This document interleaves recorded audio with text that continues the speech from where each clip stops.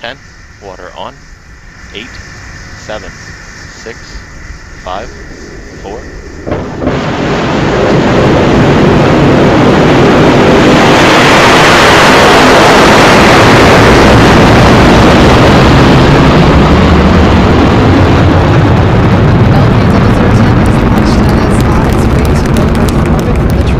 Chamber pressure is nominal.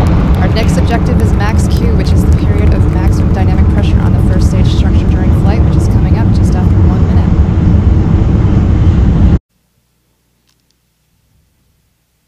Now looking at an onboard view, looking up, there you see payload fairing separation. This is a camera on the upper stage. And there is stage separation and ether ignition, upper stage ignition.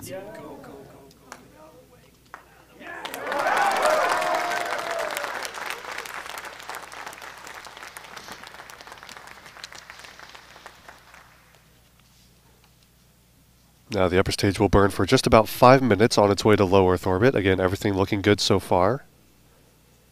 We had a nominal first stage flight. However, the upper stage engine did shut down early and we did not deliver our payloads to orbit.